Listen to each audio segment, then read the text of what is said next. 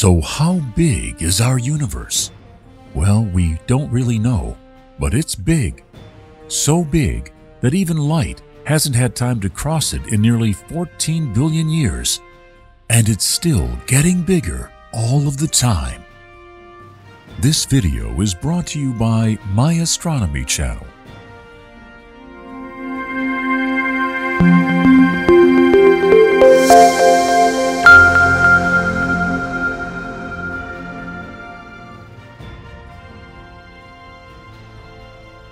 Our brains struggle to comprehend how big the universe is because everything here on Earth, and even the Earth itself, is very small when compared to the immense scale of the universe.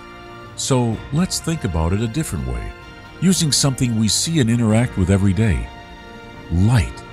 While we imagine light to be instantaneous, photons of light actually take time to travel from one side of the room to the other. In the time it took you to read one average sentence, a photon of light leaving the sun has traveled about 10 million kilometers, equivalent to traveling around the Earth 250 times. Light that leaves our second nearest star, Proxima Centauri, takes just over 4 years to reach Earth, and so we can define it as 4 light years away.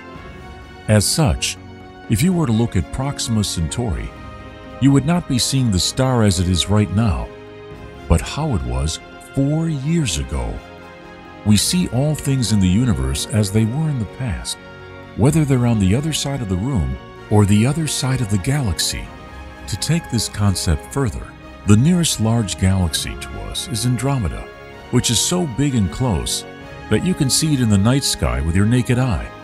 What you're really seeing is thousands of billions of stars in a configuration similar to our Milky Way. However, all of those stars are about 2.5 million light years away, which means you're seeing Andromeda as it was 2.5 million years ago. The whole universe is littered with galaxies just like the Milky Way and Andromeda, and using our most powerful telescopes, we can see light from galaxies that has taken more than 13 billion years to reach us. Since a photon of light left one of these galaxies, life sparked into existence and evolved. Dinosaurs ruled the Earth, humans appeared, developed tools, art, science, and technology, built the Hubble Space Telescope, put it into orbit, and finally stopped that poor photon on its 13 billion year journey. The universe is about 13.8 billion years old, so any light we see has to be traveling for 13.8 billion years or less. We call this the observable universe. However, the distance to the edge of the observable universe is about 46 billion light years because the universe is expanding all of the time. Imagine that a photon of light is emitted from a point on the edge of our observable universe. While that photon has been traveling through space, the universe has expanded. We have moved away from the point where the light was emitted, and it has moved away from us. Though the light might have only traveled for 13.8 billion years, the distance from us to the point it came from is at present 46 billion light years. So how big is our universe? Well, we don't really know, but it's big. So big that even light hasn't had time to cross it in nearly 14 billion years.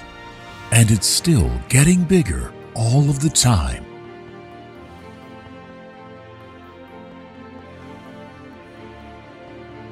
This video is brought to you by my Astronomy channel.